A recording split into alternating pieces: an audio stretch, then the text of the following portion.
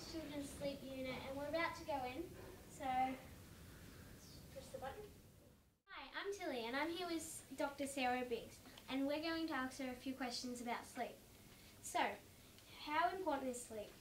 Sleep is very important. Did you know that if you live to 90 years old, you will have been asleep for 30 years of your life? We spend about a third of our lives asleep, and it's really important for things like growth, for memory, for learning, for your appetite and regulation of your weight, so keeping weight off. All of those things that we don't even think about are really, really important. Yeah. So, how do we prevent nightmares? Is it a special technique or is it just luck? Well, nightmares are a funny thing. There's two types of nightmares. So there's bad dreams that you have when you wake up and you know that you've had a bad dream. And then there's a thing called night terrors, which it happens when you're in your deepest sleep. And a lot of time with night terrors, you'll wake up and you'll sit up and you'll be really frightened, but you won't be awake. You'll still be asleep and you won't remember it in the morning. In terms of preventing nightmares where you remember, the things that you can do is make sure that you don't watch scary movies before you go to bed. Don't read scary books before you go to bed. Try to not eat foods that have a lot of sugar in them before you go to bed, because that stimulates your brain and that could give you nightmares. Yeah. So, what stops us sleeping? There's a lot of things that will stop people from sleeping. One of the biggest things that stop children from sleeping is doing things like watching TV in the bedroom, playing on an iPad in your bedroom before you're trying to fall asleep, on your phone. Those types of things can keep you awake because the light from your electronic devices actually wakes you up, wakes your body up. So those types of things can stop us sleeping. High sugar foods before going to bed, and caffeinated drinks, so things like Coke and things like that, they can also stop you sleeping as well. On the topic of food, what food should we eat to get a better sleep? I guess it's more about what foods you shouldn't eat. So as I was saying before, things with a lot of sugar just before you go to bed are not good. Things with caffeine are not good, so your Coke, even chocolate has caffeine in it. So those types of things, eating those just before you go to sleep is not so good.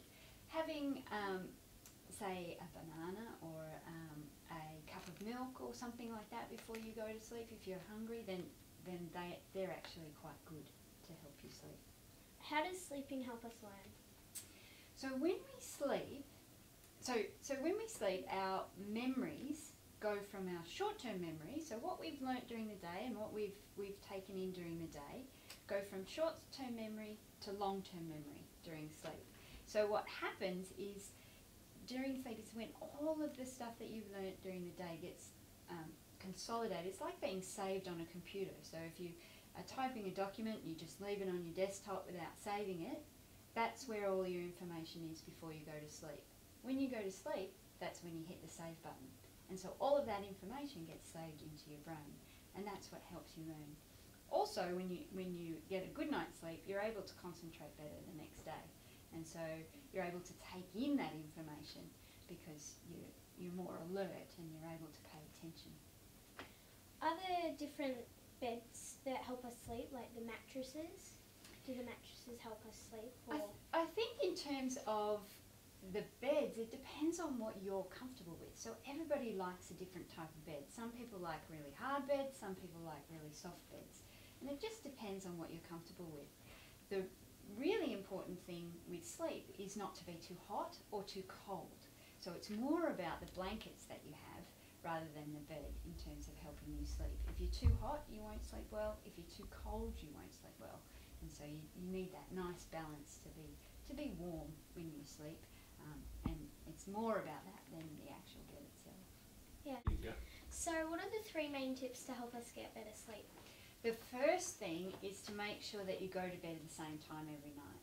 So our sleep loves routine. You have the best night's sleep if you can have the same amount of sleep every night and also go to bed the same time every night. So that's really important. Have a consistent routine that you don't change too much, even on weekends, so it's always the same. The other thing is avoid caffeine, high sugary foods before you go to bed, so that you're not awake, so you don't wake your body up before you go to bed.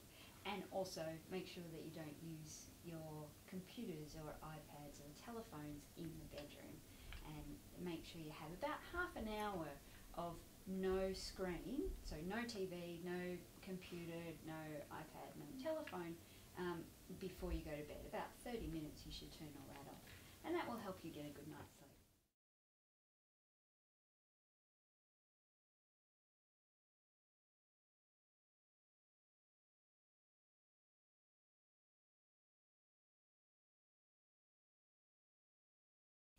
So tell us about some of the equipment you use. Sure.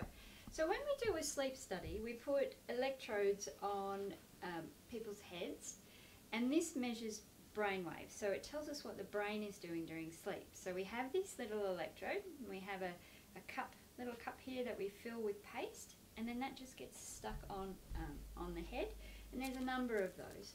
We also measure heart rate, so these will measure somebody's heartbeat. And we measure muscle activity around the eye with these, so we stick these onto just outside of the eyes. And we also measure muscle activity in the legs during sleep. So these will measure what the legs are doing during sleep, and whether people move their legs a lot during sleep. So how do we use all this information? So it gets transferred from the person, and through those electrodes the brain signals come through and the muscle signals come through onto this computer. And so what we have here, this is an example of the brain waves. So this is during sleep, and this is in a lighter stage of sleep. And if I just move that along, you can see how that changes. So this is getting into a deeper sleep with these big waves here. So the brain changes as sleep changes throughout the night. You can see there's lots of different types of brainwaves. Now this here is a dreaming sleep, so the person here is dreaming with these little short, sharp waves here.